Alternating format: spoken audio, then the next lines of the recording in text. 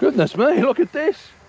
Look at the size of it. Russell, how are you? Where are you from? My name is Russell Solomon. I'm a sculptor and I live just north of Brisbane, but I've lived all over the east coast of Australia. My sculpture practice mostly is based on wire and used as a three-dimensional line drawing. Right. And I really appreciate and value nature.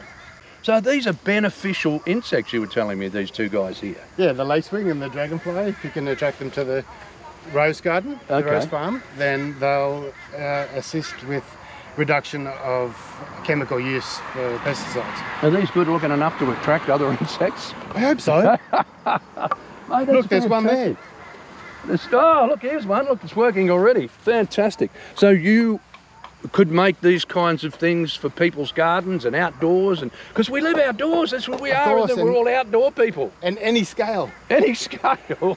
So you could walk out in the morning and see this gigantic butterfly or something out the back. Yeah. Fantastic, I love it. Well done. That really, really looks good.